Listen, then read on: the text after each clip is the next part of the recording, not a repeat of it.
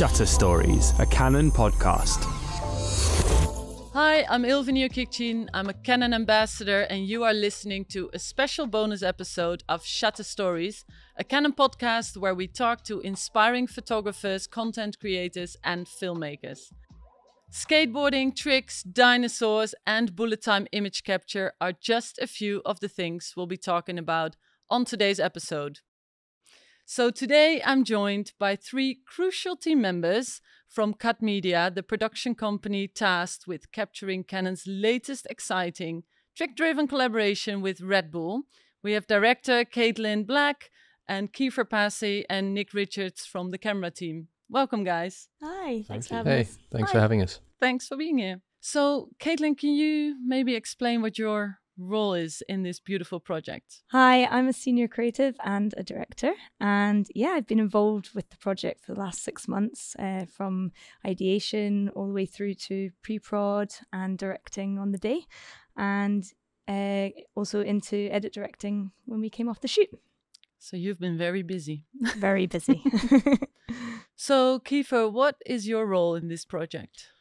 So I've basically been the DOP for this project, mainly with sort of lighting in mind. I think I was brought on really to bring a bit of cinematic value to sort of bridge the gap between like core skateboard fans and, you know, a wider audience. And as a skater myself, I guess Dan McGee, who got me involved with this project initially, thought I'd be a good option to do that, having Perfect the eye match. and the knowledge of skateboarding. Yeah, great. And Nick, what about you? So I was kind of brought onto the project because I have a history in skateboard filmmaking.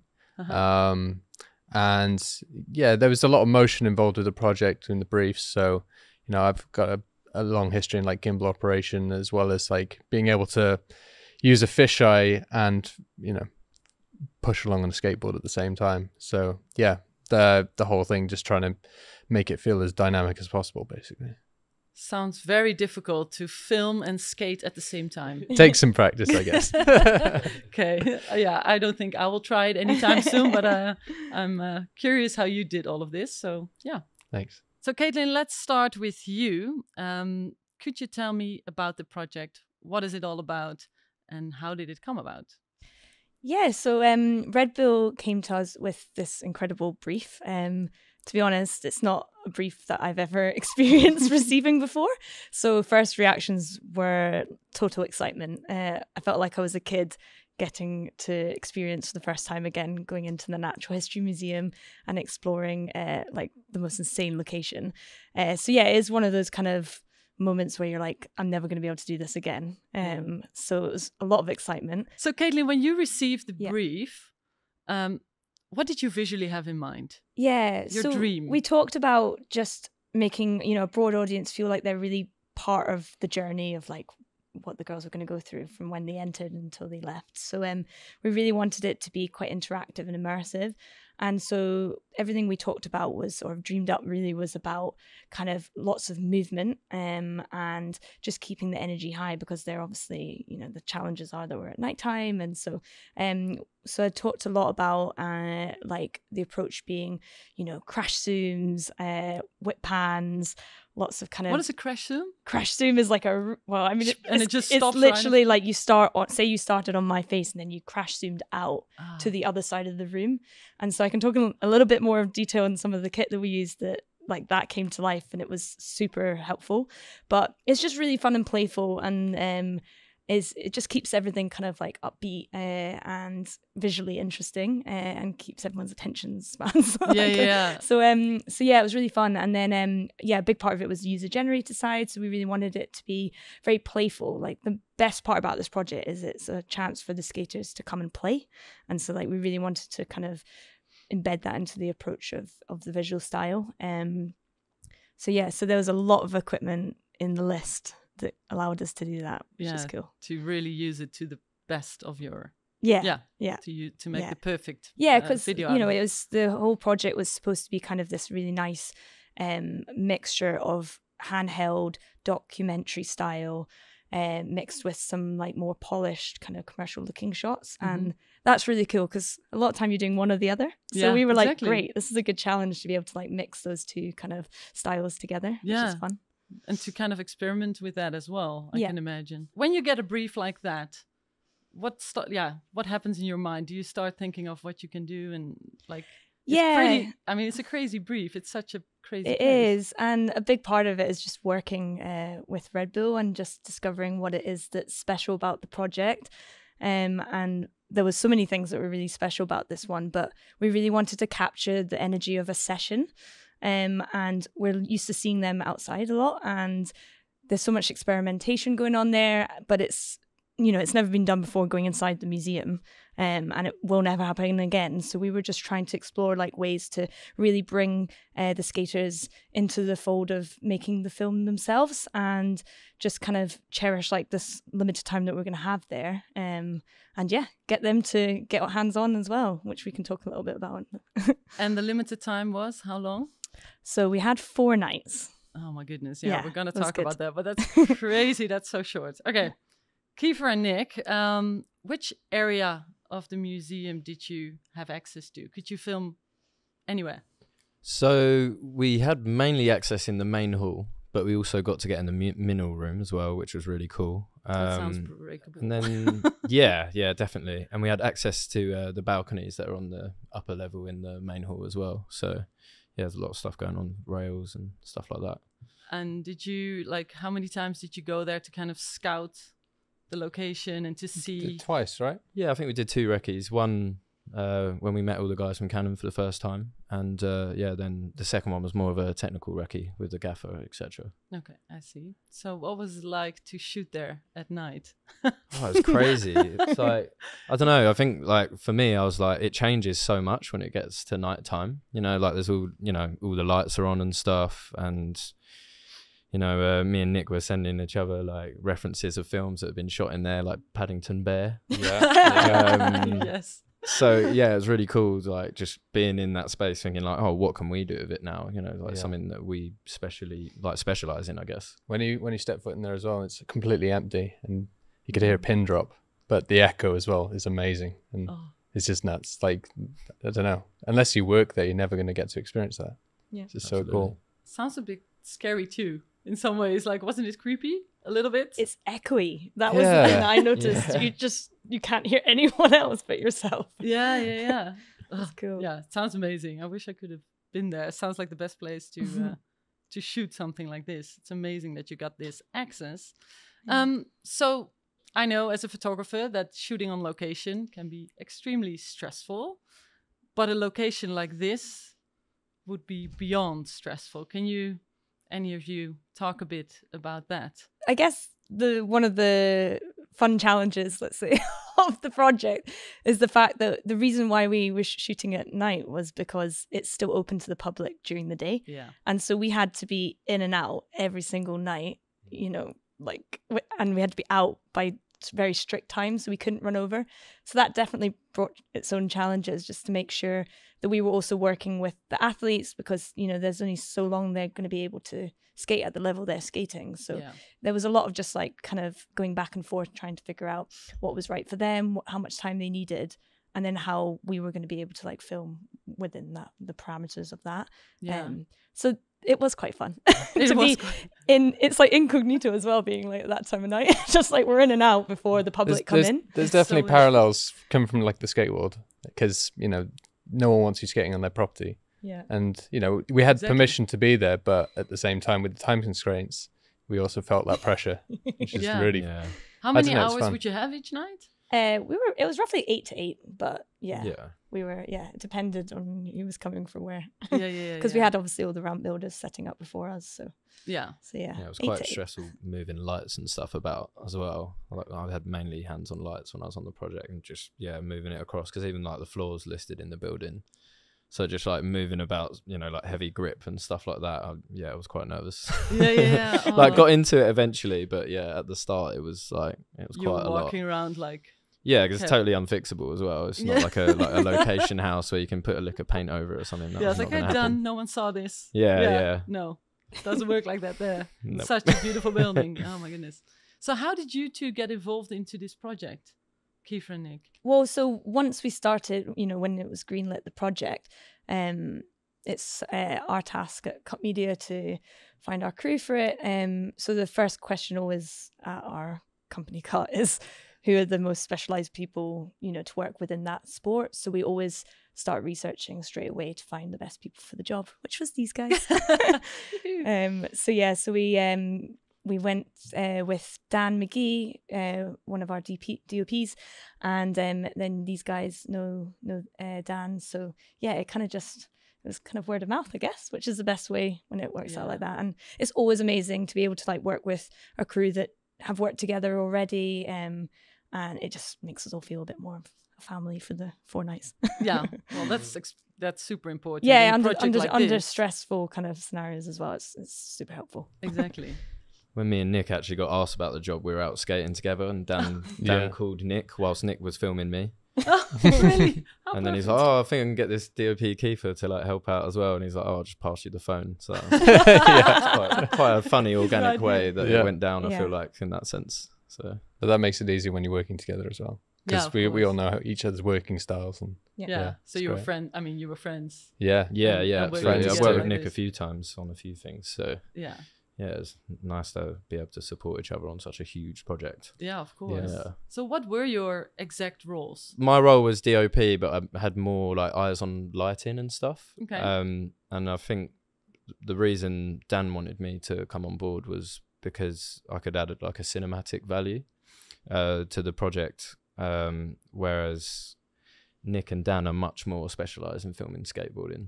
So I guess that goes over to you now, mate. Yeah, well, that's it. I've got a long history in skateboard videography and filming, but also do branded content as well. It's my main role, in work.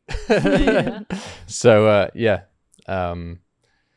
I don't know. They kind of need that approach. You need somebody who knows skateboarding inside and out to put their hand on the project and make sure it's guided the right way.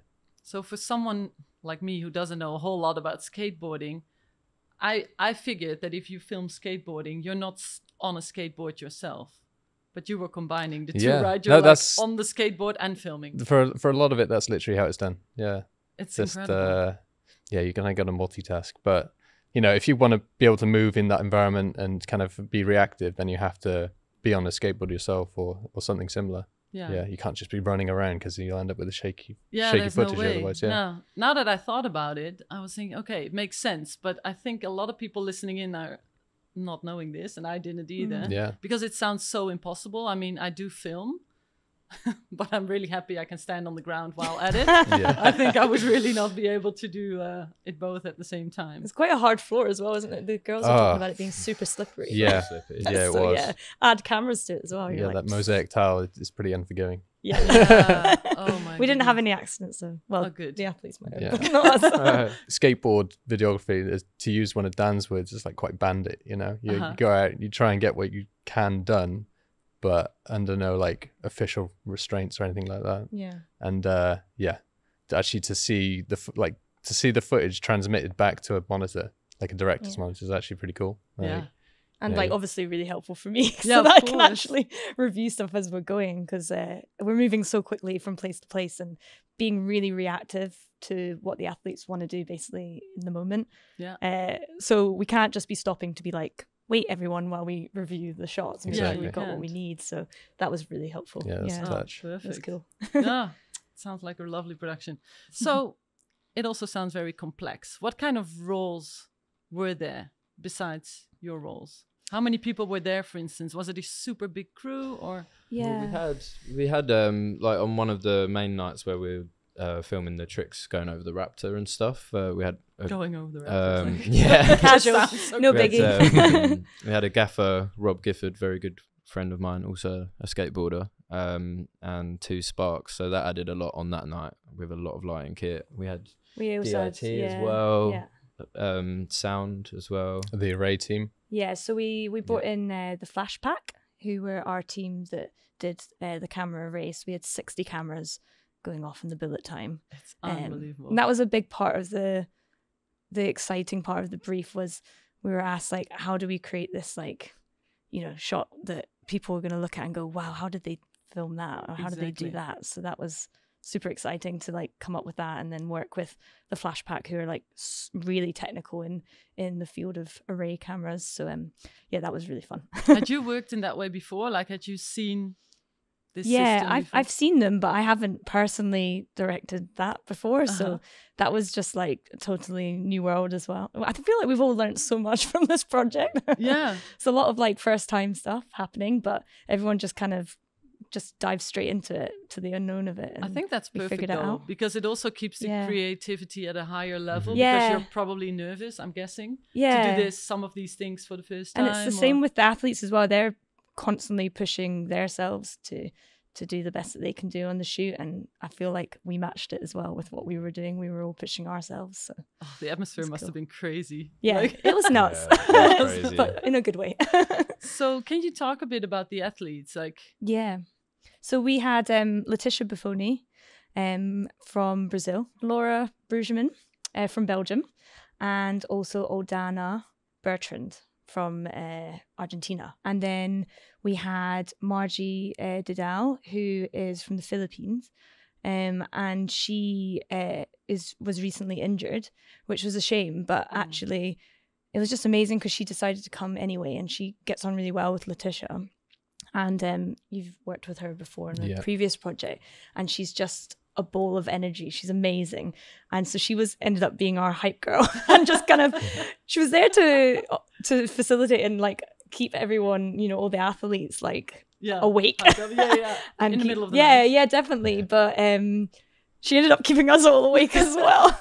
Perfect. And yeah, she just brought so much to the filmmaking side as well, because she wanted to just get involved, so that she wasn't just standing around doing nothing. It's really great that you guys decided, or I don't know who decided this, that she, even though she was injured, was going to come over, and that in the end she fulfilled such an important role. Being a part of our kind of pitch to really give as much of, you know, of the filmmaking to the athletes as you can, because, you know, Red Bull talked to us a lot about we want to reach a wide audience with this, a broad audience. The skating is absolutely paramount, like that, and it has to reach the skate community first, but also it has to like reach a wider audience. And so the way we wanted to do that and how we interpreted that was to make it feel really user generated where possible, and like lots of mixed format and playful things like that. And so getting her, it just feels more authentic, I think, and real when you actually ask them to film themselves and give them cameras. So that was a big part of the fun of being able to use all the different Canon cameras so that we could kind of get them involved. And were they kind of used of shooting themselves like that? Is that a popular thing to do for skaters to constantly? Yeah, actually, I don't think Margie had that much experience with the camera prior. No, No doubt she has friends over in the Philippines that film her, and you know she understands like the process. Yeah. But to actually give her the camera, like, you know, the first thing I got back from her, have a look, and then I was just like, I can use some work maybe. But then I'd tell her like some little fundamentals of like how you use a fisheye, essentially, like letting the skateboarder go from one edge of the frame to the other edge of the frame. And then she took to it like a duck to water. It was amazing. And like the footage we're getting back, like, oh, this is awesome. This is like, amazing. It's so nice to have somebody else on the team. You know? Exactly. Like, because there were three of us. There was Dan, myself, and Kiefer doing the filming. But then to add someone else to the mix who's actually getting like this really interesting footage is awesome. Yeah. And when you've been tasked like shoot something really real and vloggy style, you know, it would be intimidating for anyone to be filmed and to just be natural in front of the cameras. True. Because it's so staged in a way. It could feel staged. Yeah. So it's really handy to actually hand the cameras to them, because then they can just muck about and have fun. And then you just get some really like natural moments between them. And what was like really amazing about having four skaters there was like they all were different ages, and it was really cool to see how, like, for instance, Laura's one of the youngest skaters, and she's an amazing street skater, and same with Aldana. But then also like Letitia's been around for a bit longer and is more experienced, and just seeing how they all were kind of working together to kind of push each other and what they were doing and feeding back to each other kind of suggestions for another go. And so that was really cool to see the energy of, you know, the four of them working together to kind of just do the best that they could. Must have been such a, like, same for you guys, such a once in a lifetime opportunity for them as well to to do it in a location. Yeah, like totally. And this. seeing them when they first came through the doors, Yeah. just seeing the museum for the first time was like, and capturing it literally Their documentary faces, style yeah. was so sick. Oh, that's amazing. yeah. They must have been just It is that kiddie overwhelmed. thing where you're like walking and you're just like this is nuts. It's the kind of project that only Red Bull could pull off. You know? 100%. Yeah. How or who of you decided in this amazing setting where to film? Like where to build the rigs and which areas to choose? So it always started with the athletes. So Letitia actually came on the first recce Okay. with myself and Red Bull. And we basically walked around with Joe, who is her like really close friend, and he's an amazing ramp builder. So we walked around the space, and basically between Joe and Letitia, they decided what she wanted, to skate. And then we just came up with the plans to kind of make that happen, essentially. So it was really fun because we just went on a full recce around the museum, and she was like, I want to do this, and then, yeah. So And by doing that, did she kind of then decide as well for the others? Mainly, right? For the other skaters? Yeah, so there was definitely enough thought that it was like, okay, she can obviously push herself on it, but it would suit all of their types of skating styles. So yeah, definitely. And were there some impossible? Did she point out places where it was just impossible to build something around it, or too dangerous, or too high? Or the Raptor was the one where it was like, could this be a crazy thing to do? And everyone was like, let's make it happen. So like that was definitely the one that everyone's like, oh, not sure about that, but we just made it happen, which was really cool. So if you're talking about the Raptor, like, can you just for the people listening, what are we looking at? Like, how does this look? Is it super high or? Yeah, so we're looking at this Raptor that's on a plinth in the main hints hole, and the main issue was how to, I guess, get up enough speed and also like height to be able to jump the Raptor, which is what she wanted to do. And she wanted to land flat, which is also a lot of pressure on her body, on that kind of floor as well. So then there was a lot of discussions around building a mega ramp in the amazing kind of hole stairs that come down towards the flat part of the hole. So the ramp was a ramp for that on the stairs going. Yeah, so we had two ramps. We had one that was going down the stairs. So she'd start at the top, skate down, build up enough speed, and then there was another ramp that was built to kind of go over the Raptor. Yeah. Oh my goodness. That was okay. very cool. Did you do this same ramp? I did, but I didn't ollie it. No, I didn't actually try and go over the Raptor, but I was up there with the camera and I got the shot kind of rolling down just to kind of. I'm not even sure if it's going to get used, to be honest. But I kind of, half of me just wanted to do it, and then the other half of me was like, I could make a good cut-in shot, Yeah. Maybe not do it all. Like, and how does it feel when you really like nail a shoot like this, like on the last day, when something goes perfectly? Can you describe that feeling? It's a bit like landing a trick in skating, I guess. Yeah, actually, it's the same. Really, a lot of satisfaction. Well, there's like when you're filming, right? There's this like, there's obviously pressure on the athlete to do their trick, but there's also pressure on you to film it, and you got to film it every single time right, in the hope that they're going to do it right once. So, there's because it's such a team effort as well. There's this like general feeling that everyone gets when something gets done. So like when these guys are really getting their tricks, you're like, yes, come on, like this is going to be good. It worked. That big celebration moment is pretty epic as well. Yeah, and everyone absolutely. like runs in and you're like, yes. Oh, It's really cool. Beautiful. So can you explain how Canon assisted in this project? Yeah, it was just like again an unbelievable scenario to have like Canon involved, because it is like the toy box where you're like, yes, can I pick anything? And it's like, yeah, you can. Oh, what a dream. I know. So we literally went with Canon through like the list of kit that we could work with, and then these guys got to come over and kind of visit, and you go could through the literally kit. pick. You were like, this, this. literally. Oh. And so like everything we asked for, didn't we? I know. Wow. It was we amazing. We just got to look at the website and be like, yeah, that'll be good. No way. Yeah, pretty It much. is Yeah. kind of sick. Yeah. So it's very exciting. And then we obviously had to, I guess for me at least, the first question was just like what out of the kit list would suit, the approach for the shoot and the visual style. So we really wanted to get like a mixture of Canon's kind of equipment used. Mm-hmm. So once we had kind of decided what what we wanted. Then these guys came and like tested, and then that was it. Yeah. And it was brilliant because they came on the shoot as well. So they were very hands-on, which was just brilliant. Yeah. And in this whole kind of Canon ecosystem for you two, what was it like? Because you had assistants like on the ground then during the shoot. They would come in and help out. Jack and Aaron from Canon were actually present on the shoots. They're like operating the PTZ camera. But on the first night where we got in, it was, there's lots going on, and they were just basically just helping us set up the cameras to the configurations we wanted, the right shooting in the right log and stuff like that. They were so helpful. They just really helped us like start the shoot off, basically, because I think between me, Nick, and Dan, how many cameras were we setting up? Like 6 or 7 maybe, or something like that. Yeah, well, we're straight at the boxes as well. Yeah. Like fresh at the boxes, like. I love that. Yeah, it's like the big reveal. I know. So having to unpack all these cameras like it's Christmas, and then set them up for the first time. So yeah, there's a lot of work to be done there. So like, if we didn't have them to help us out, we would have been, in trouble for sure. With the time constraints. What a dream, especially to have someone on site who kind of tells you which exact. Oh yeah, like both those guys super knowledgeable. So like anything we needed to know, like, and the cameras, right? So like there's always something that's like buried deep in a menu somewhere that that that you want to know, but you don't know where it is because all camera systems are different, and then they just know exactly how to get what you needed out of the camera. It's great. That's a dream. Yeah.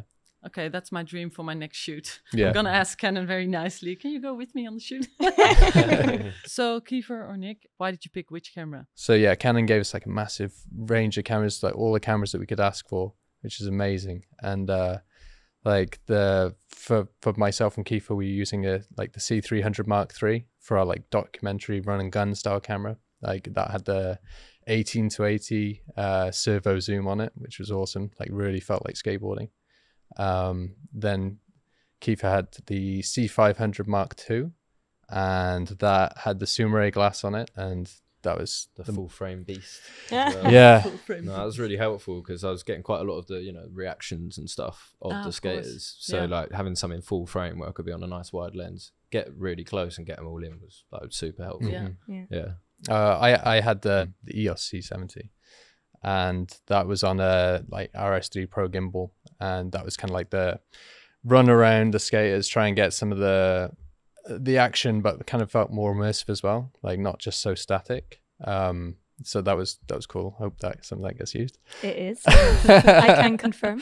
And you read that was on your skateboard as well. Yeah, people doing who that don't on the know skateboard. That, I actually the C300 Mark III as well. Like we had a fisheye on one of those too.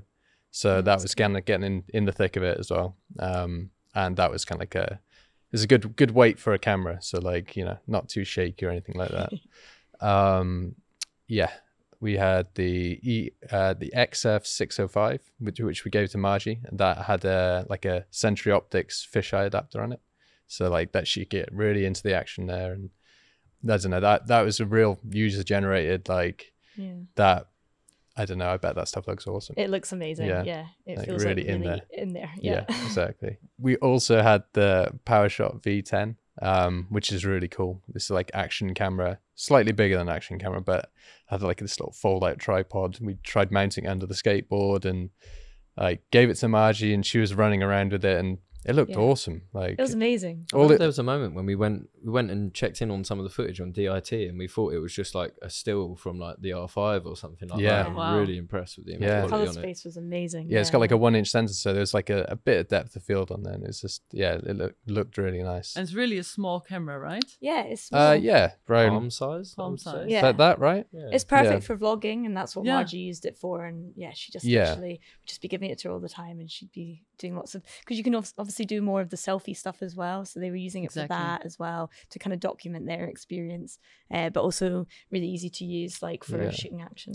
You could also like dial in all the settings, which you don't really usually get with an action cam, to my knowledge anyway. And I don't know, to even be able to control the aperture is actually nuts for a little camera like that. Like you just don't get that usually. Oh, cool. Perfect adventure camera or sports camera. Exactly. Adventure camera would be like a perfect term for it. Yeah, exactly. Yeah. And then we also had this very exciting gadget, the PTZ 500 and 700, which honestly made such a difference to our shoot because it was, you know, quite reactive and on the go. So it meant that we could set up these cameras on stands and get some high vantage points.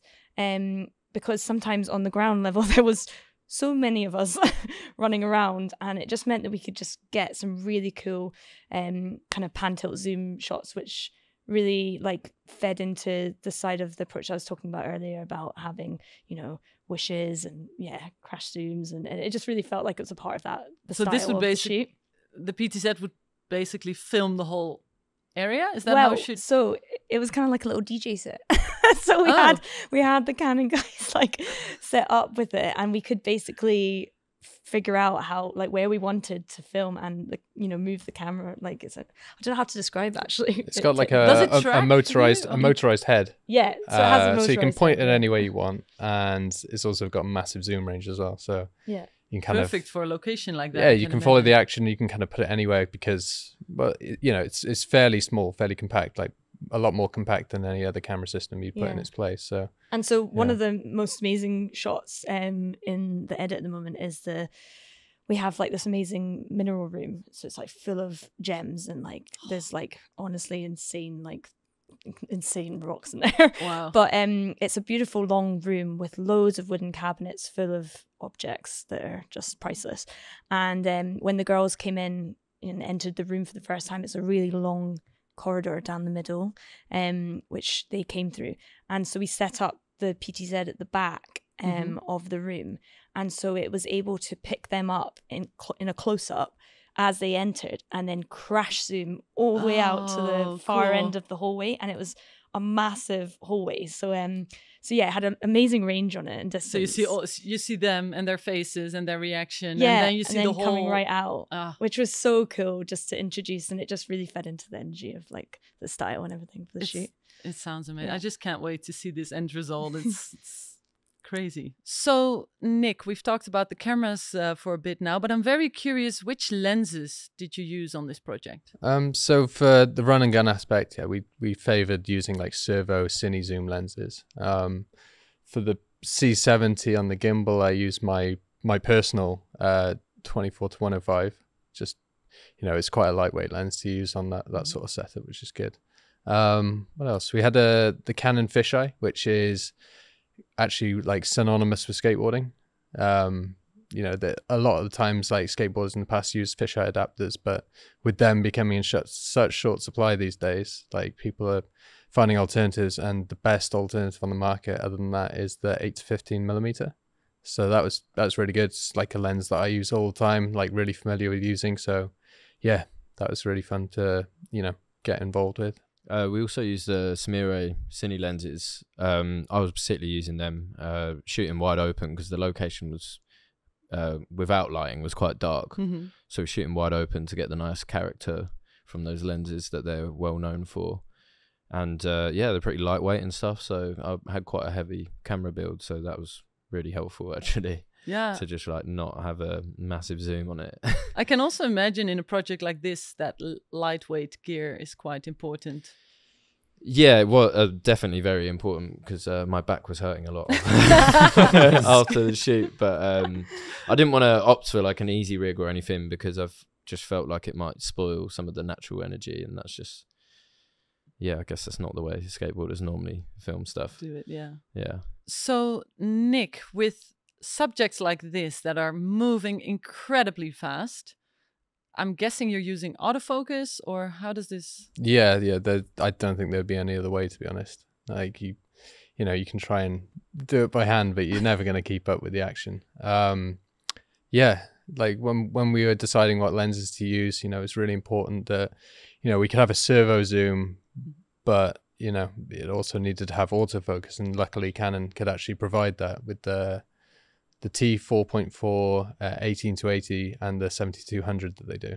And just really great to have. The Canon ecosystem is like quite renowned for like their really good autofocus, and even with the low light that we were facing, you know, we were shooting at like ISO 3200 in the building, you know, trying to do everything with 600 Ds or X's, you know, just not as much available light as you probably would like, but then you've also got to, expose the ambient of the room as well, which wasn't particularly bright to begin with. So, you needed a good autofocus system that could keep up, and yeah, Canon delivered.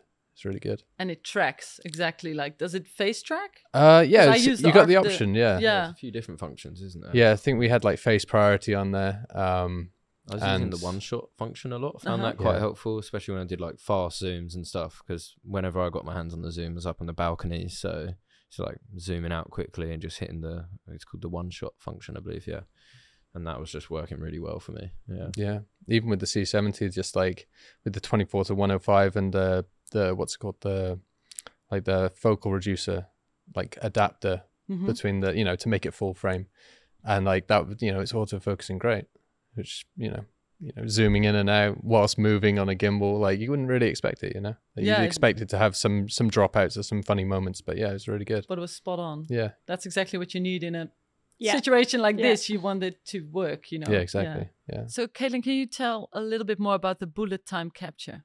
Yeah, so we basically really wanted to create this special moment in the story that people would watch the film and think, how did they capture that? So we looked at various different things that we wanted to do, but one that we really, really wanted to do was capture something special for the girls jumping over or skating over the raptor. And, a big part of the story is the location and how stunning it is. The architecture is insane in the background, and we wanted to do something in that main hall with the raptor. So we talked a lot about how, when you see some of the most amazing kind of photo bursts that you see in skate magazines are captured in photography, and how we could almost bring that to life for the video. So we looked at how we could incorporate that, and we found that the best way to do that would be to create a kind of bullet time capture around that arcs almost around the raptor and captures the athletes in motion from almost like just as they're about to kind of lift off from the ramp and then over the raptor and then land. So it was really cool because a big part of the storyline and the theme for the film was evolution, being where we were in the Natural History Museum. And so we wanted to look at like almost the evolution of time as they're, skating over moves. the raptor. Yeah. And so it was a really easy way to do, well, not easy. It was a really cool way to capture that and just also appreciate their form and how that evolves like as they're jumping the raptor. So that ended up being 60 cameras. Unbelievable. So yeah, it was pretty epic to actually pull off something like that in one night as well. And the athletes loved it. It was so cool. I think I should know the answer to this, but to be honest, I don't. So with a system like this, do all the cameras, the one goes off and then the next and then the next, or they all continuously shoot? They start at the same time and they shoot continuously. Yeah, so they kind of just, it's a bullet time, so it just goes off and then it's like. I think they they had a few different flavors for it. So they had like a burst mode on it. They had each camera firing off sequentially, and also did one where they'd all fire at the same time, I think. Yeah, there was like a load of various ways they could approach it. And Gav, who works in my team, he's was post-production supervisor, and he's also our editor for the project, and so he had like a really amazing relationship with Flashback, and they were just going back and forth with ideas. So they really wanted to capture it in a few ways, and also with flash and no flash, just to kind of have lots of options in the edit and just to show it off in different ways. So that was really cool and is working really nicely in the edit as to kind of freeze them as they go as well, right? When using flash, I can imagine. Because there's like so many ways you can do it. Like one option, it's awesome. They have like ones that are a lot more of like a trail, so it's like quite ethereal, ghostly. Yeah. Slow shutter. So you see like the slow shutter and it goes off, and you just see that it's very painterly almost. It's beautiful. And then there was more that was like with the flash, which is much more you capture that one moment frozen in time, and you can really just see them properly like in shot, and then so that you can also almost move around them almost in like a Like a 3D, 360 kind of space. So we arc round in a frozen moment that they're in the air. So like that's really cool too. They'd also developed their own software. Yeah. So like you could see what had come out in real time. I imagine like usually you'd have to stitch all these things together and like it would take a while. Yes. You know, a lot of post-production, but like what they had, you could actually just go around the corner, look behind the screen and just be like, wow, that's insane.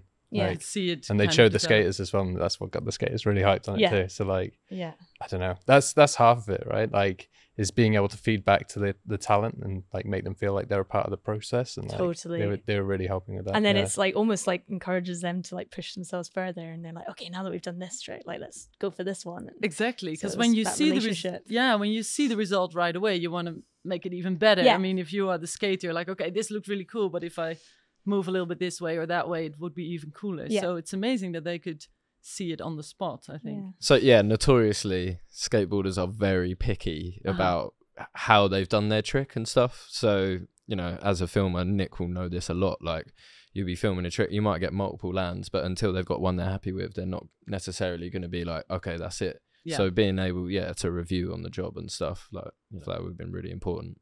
And they were really stoked on the night as well. Yeah I can imagine. Shout out to Raf as well. Sorry? Shout out to Raf. He was the guy who's like firing the triggers off. He's like very good skate photographer, but he was also there to make sure that the photos were getting timed at the right time. You know, like they had the right moment, which is awesome. Because he knew exactly what he was doing. How photographers do it, I have no idea with skateboarding. Like the timing of it, like not just to be in the right place and have the flashes and everything set. You know, to actually find the right time to capture the moment. It's nerve-wracking. It adds definitely a lot of pressure, which is like good because it's a documentary, so we want to like capture the pressure. Exactly. So. You're like, oh, you're very nervous. Great, we need that for our show. Everything was perfect for the kind of tension. Yeah, of like, course. Not just that, just the fact that we were shooting for the middle of the night, there was all the valuable items. Like it's just made for a very suspenseful. Can you talk a bit about that? About shooting at night for 4 nights in a row? It feels like you would have a jet lag. I didn't even think about it when it first came through that we were just excited. We were like, oh, cool. And then we realized that, oh man, this is actually, so we had like a whole process of. So we started shooting on the Monday night? But Monday night. But I think we all had a go at changing our body clocks on the Saturday night, right? Tried. Or around then. Like you would set your alarm and then. At least pushing a few hours back, you know, to kind of throw you into the rhythm. So like, you go to bed later and later every night until you hit that mark where you're sleeping from, like 9 or 10 a.m. until 4 in the afternoon. And I'd speak to people on set on the first night and be like, did you manage to change your body clock around? And everyone's like, no, I didn't manage. No, I tried, but no. So I think we all like ended up getting up around 9 or 10 a.m. on the Monday. Staying up all day, starting the shoot, filming all night. But then I felt like I just switched quite quickly because I was just so tired that first time.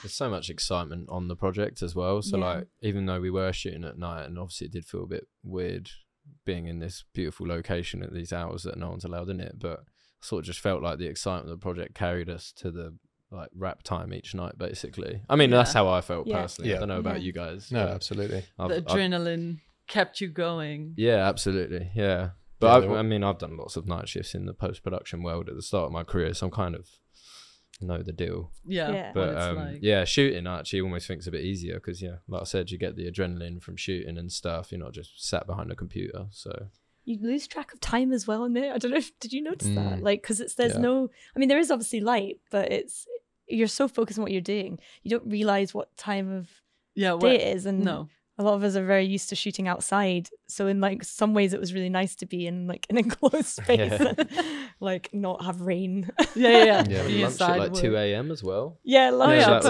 a.m. Just 12 hours late. We actually did have breakfast at the start and then lunch like, towards the end-ish.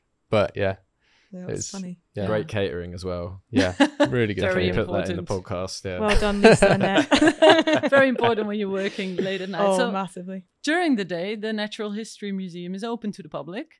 So at the end of your shoot, you had to break all the equipment, like everything you had set up, including the bullet rig, everything had to go. Yeah. Can you explain about Well, I guess we had a kit room for all our stuff that was DIT, where they were set up and stuff that we had to pack into each night. The ramp builders had to reset every night, so that was a really big job for them, having to set up the dyno jump just so there's continuity across all the shoots, basically. So yeah, there was a lot going on before the skaters arrived and after they left, basically. How many hours did it take to kind of get everything back from zero to have it totally build up again? We didn't really stick around to watch them de-rig, did we? No, I was going to bed, mate. We've done our bit. I think it was like it was usually like around, they had around 3 hours, including like from the start of the night. Is that right? And then especially the first night to get everything ready. Yeah. And then the camera array night was night 3. So that took a lot longer. So we started a bit later, like the filming crew. Yeah. That night. But yeah, it like bizarrely went quite smooth. All Yeah. of it. Like it was all right. Well, everyone knew what they had to do. Yeah. And everyone got on with it. We had a Yeah, big it was brief really at the good. start, and we just all kind of made sure everyone knew what was going on. And Yeah, Just what their cracked on. roles were. yeah, because there's it so was many a of smooth- us, so we just needed to be like really dialed in on what everyone was doing when. It's really a funny idea that the general public during the day would have never known what happened a couple of hours before they No. arrived at the museum as a visitor. There was like one night that we arrived a bit early, and so we thought, oh, the museum's still open, so we'll head up and grab a coffee or something from the cafe. And it was Yeah. just chaos. It's like kids screaming, running around, and I was like, oh my god, this is so different. And then just 10 minutes goes, they're all out, and then it's like just quiet. Yeah, whole different Yeah. scenario That's or different feeling. I mean, an empty museum. Yeah. It's like- Oh, when the Rather lights change smug. as well. Watching everyone else having to leave who was a visitor, and then I was just walking in like, yeah, I'm about to start work. yeah, exactly. Yeah. We're done. Yeah. But like when we did the recce as well, right? We did the first 2 in the daytime. Yeah, the first one was definitely like Oh, during was the it day the when second? everyone The was second walking one we Oh. got to see it at night. Yeah. But Yeah. Me and With Nick like the just walked normal around. visitors right there, like Yeah. everyone Yeah. there. Yeah. Oh, okay. the building completely changes at night. Like Yeah. Yeah, it looks so completely different. And this is quite a rare project as well, because I think most of the time, or at least a lot of my friends have been there for kind of corporate events, and it's used as kind of for weddings and like parties basically. So this was like a totally different vibe. Yeah, not for skateboarders. No. Yeah. So out of all the things during the shoot, before the shoot, maybe in the edit, what was the biggest challenge you had? I was wearing like quite a big rig at like many points during the thing, like a gimbal rig. Had it on a pole at one point, and Oh. I'm there in the mineral room, just like, you know, really watch turning around, try not to, you know, these cabinets are like, Oh. like you said, literally priceless. Like, Yeah. you know, no amount of money could fix if you damaged any of the stuff in there. So And yeah, the trying more not you try to trying not to mind- fall off the skateboard whilst Yeah, holding these things. Yeah, but the more you do that, usually, yeah. the more difficult it becomes, right? Yeah. Oh well. Yeah. I guess it's heavy after a while, which doesn't help. But Yeah. then I'm rolling on the skateboard. The floor is definitely not designed for skateboarding. Like the floor, for example, like the floor in the hints hall was like these little mosaic tiles, and I don't know if they gather dust or, you know, it's just naturally slippery. But you know, it's quite hard to even like turn a circle without slipping out, which is crazy. And then in the other room is quite a grippy. What would you describe it as? don't Like know, it's, a yeah. strange grippy floor anyway. So like to roll on that with a skateboard slows you down almost. So everything has to be in the back of your mind when you're actually riding a skateboard in that place. Yeah. It's kind of like the opposite of street skating, wasn't it? Normally in street skating, you've got very unideal terrain because it's so rough. Well, at least if you're in the UK anyway, and then being in there, like, no, it's actually kind of too good. Yeah, yeah. Yeah. Slipping everywhere. Extremes. Yeah, but I know the girls are definitely finding that quite hard. Yeah, it's just adapting to it, I suppose, isn't it? Take a wee bit of time, but they're absolute pros, so it's no problem. So with they were them. good. Yeah. They Yeah, were. and then all the crew were just like ready to like dive in and protect anything. Yeah. If there was a skateboard, luckily we didn't get any Any of close to anything. But my god. I know. That was a challenge in itself, actually. Like, Yeah. because you don't want to have too many bodies in the frame when you're filming. Like, you know, so you want people to stay out, but not also lose any priceless artifacts either. So, you know, there's a bit of a balance there for sure. Like where to put all the skaters, you mean? Or how Well, to no, position- even the crew itself, I guess, because Okay. like, you know, when it comes to the edit, it might not look like many people were there, but it did take a good team to get this done. And so you have to kind of like work the cameras around the people in the room and vice versa. So. Which is why, like, behind the Raptor. Yeah, that's why I think that's why the PTZ particularly, and the action camera, and the PowerShot V10 were so good, because it meant that you could get the intimacy for the action camera stuff through Margie and the athletes, but then the PTZ was great because you could kind of zoom in on moments. Yeah, and that's perfect. You didn't have anyone else in the way. The rest of the frame was so you got that kind of intimacy, but also the wider shots as well. So it's cool. So Nick, what is it like to use different cameras from the Canon ecosystem? Is actually awesome. Like, the Canon's like really reputable for its color science, and like the first camera I ever got was a 5D Mark II, and you're blown away by the colors on that.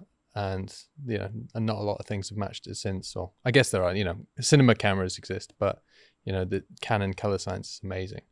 And so across all the cameras that we used, pretty much they all had C-Log 3, which was awesome. Like so when it comes to the edit, presumably just slap a LUT on there, do some color grading, and all the cameras should match ideally, which is amazing. And also another thing with these as well, the menu systems, when you go into them, they all look the same. They've all got the same numbering, the same little icons at the top. So then you figured something out in this camera that the other one needs, then you can just go in. I love that too. Yeah, it's so good. It's very intuitive, because one camera, the next one too. Exactly. Yeah. I think without that kind of ease of process, we wouldn't have been able to have shot with that many cameras. No, would have been such a struggle. So it was the only way we could have done it.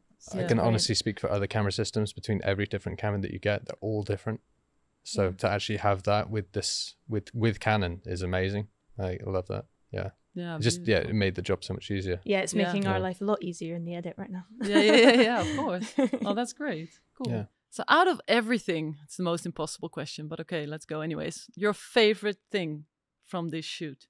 I could answer outside of skateboarding, because obviously as a skater, that's probably incredibly obvious by now that being in that spot, I mean, having started skating when I was like 13 and being able to do something with work.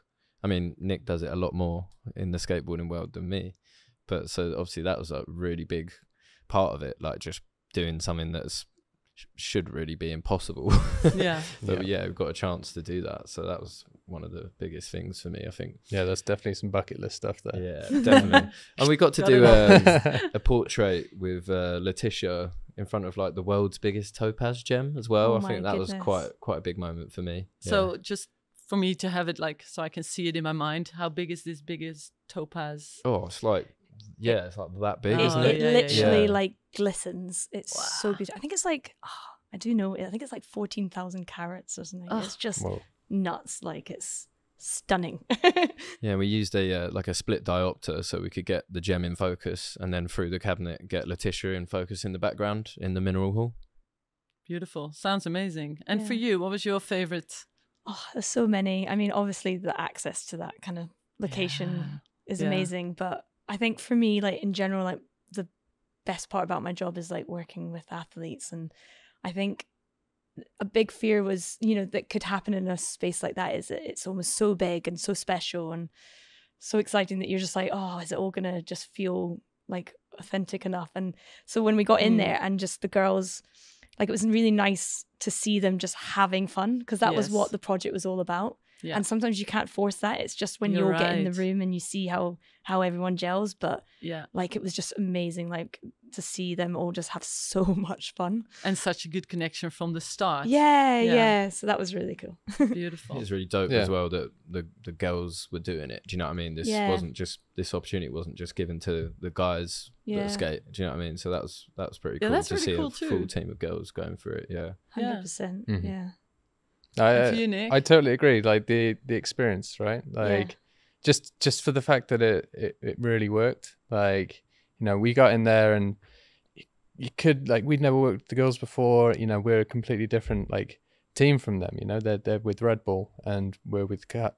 So it could have gone either way, and we kind of made like a concerted effort to be like personable with the girls, kind of like show that we skate, and you know, we know what we're there to do, we know what we're doing, and we're just there to have a good time with them. And yeah, it really worked out like that. Yeah. So it's quite hard to be specific because, you know, there's so many little things that happened that just made the thing so awesome. But like as a whole, it was amazing.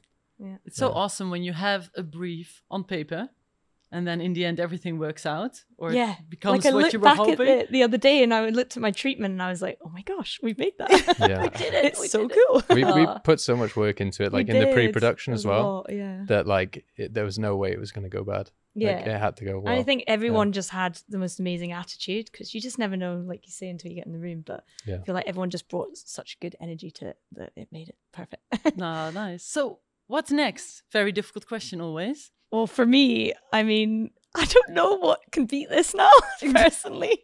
It's just like, one of those ones that just doesn't come around very often. So I hope it's to work with Red Bull again and Canon. Perfect answer. Yeah. No, I totally agree. What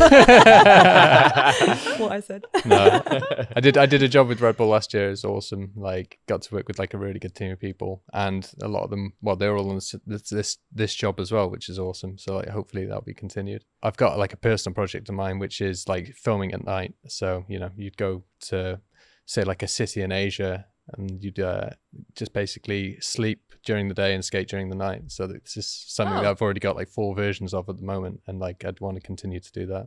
Oh, beautiful. So yeah, You're an expert now in that. Yeah, The basically, night. yeah. So this whole experience wasn't really anything new to me, but yeah, it was. Well, apart from the location, being able to do it in my own city, and get to go home every night as well, which is quite nice. Yeah. Quite synonymous with just skateboarding in general, isn't it? And the project, like, you know, we had to wait until it was night, and sometimes, you know, skateboarders, especially with street skating, you wait until night because maybe there's less pedestrians, or security guard might be having a kip or something like that. So, you know, it's quite often we will go out at night to skate things that we're not normally able to skate. So yeah, it definitely has a bit of relation to what we've done. Yeah. Anything you're going to be doing, Kiefer? I'm just I guess after that I just want to have more involvement in doing more projects to do with skateboarding, really, because it's my biggest passion. And getting the opportunity to be involved with this at like quite a high level of responsibility was really special, actually.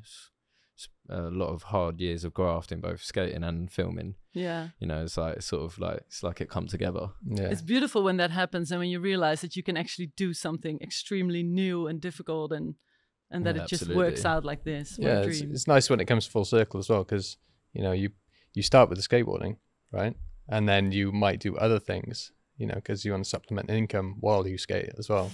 But then you can do jobs where you actually get paid to skate, you know, to skate. Really and then it's amazing, you know, that you live in the dream then. Absolutely. Well, thank you, all 3 of you, so much for sharing all of this. I'm really jealous I wasn't there on the shoot. It just sounds like a dream. But thanks for sharing all that you just did. Thanks. And good luck with all that's coming up. Thanks so much. Amazing. Thank you for having us. Really appreciate it. Yeah, it's good to talk. Thank you. Cheers. Thank you for joining us for this very special bonus episode of Shutter Stories.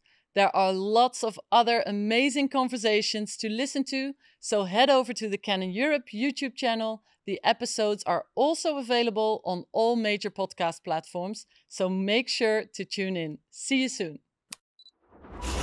Shutter Stories, a Canon podcast.